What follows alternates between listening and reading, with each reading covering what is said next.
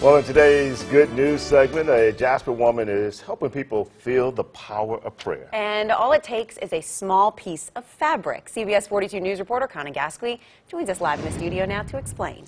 Yeah, guys, you may have heard someone say before they could just feel that someone was praying for them during a difficult time.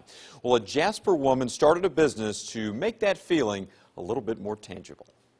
The business is called Custom Prayer Cloths. Isaiah 53:5. Charlotte Williamson started it back in the 90s. Her husband was battling lung cancer then, and he wanted a reminder that the community was praying for him. Williamson's daughter says her mom had an idea straight out of Scripture. And so my mom was like, I'll be happy to, make some prayer cloths. They talk about them in the Bible. They're small pieces of fabric and each features a Bible verse. Many people in the community started asking for them, so Williamson decided to start a business.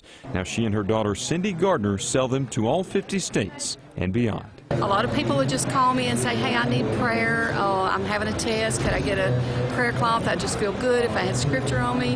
And, we mail those out too.